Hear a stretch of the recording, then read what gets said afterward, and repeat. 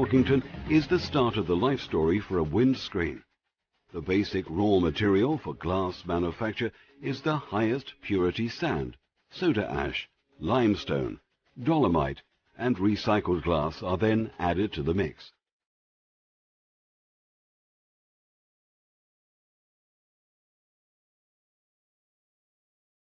The ingredients are loaded into a furnace where they are mixed and begin the melting process.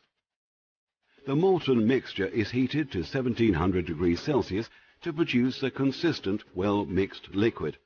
The liquid glass is continuously poured from the furnace onto a bath of molten tin.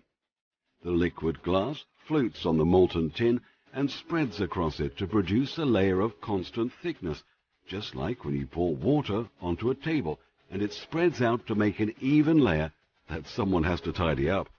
The liquid glass cools and stiffens as it moves across the molten tin until it is stiff enough to roll into cooling ovens and then be cut by diamond blades that slide across the surface. The glass is inspected for tiny defects and bubbles by a unique automated scanning process that rejects anything not meeting specification.